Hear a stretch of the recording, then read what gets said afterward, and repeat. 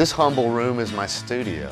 These are drawings from the first season of Pee-wee's Playhouse. I designed most of the puppets on the show. Here's my man, Dirty Dog. I wanted him to have this butt hanging out of his mouth, but they wouldn't let us. It's a kid's show.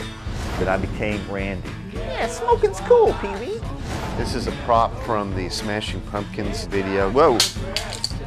This is Peter Gabriel big time video. This is what happens when you get all proud of yourself and you're polishing your Emmy. Oh, my Emmy! I've worn a lot of different hats. Painter, sculptor, cartoonist, puppeteer, set designer, art director, animator, illustrator. Kids mainlined it. He was imprinting their brain, and they don't even know it. The little Zach Galifianakis, the little Snuffy Smith, the little Unabomber. Wayne has touched people in ways that they don't even know. My mission is to bring humor into fine art. Ladies and gentlemen, the world's largest George Jones head. I think when you're an artist, you want to put your stuff out there just because of the exuberance of being creative, and then you feel bad about yourself. So I see that in Wayne's work. Beauty is embarrassing. It's beautiful out here. It's so beautiful it hurts my feelings.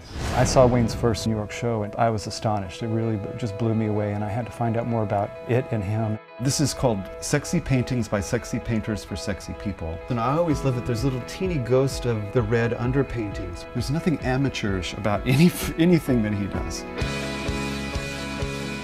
I learned that art could be a 24/7 lifestyle. I learned that art could be fun. I've been trying to make beauty my whole life. If this can work, there's hope for us all. I want to try everything I can. You know, I want to take this painting idea and see if you can do a puppet version of it. I want to take the cartooning and turn it into a set. I want to take the set and turn it back into a painting. That's a true pioneer. That's a person who is never satisfied, always wants to know, how do I understand myself more?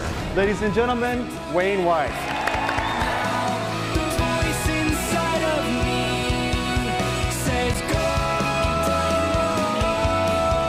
Do what you love. It's going to lead to where you want to go.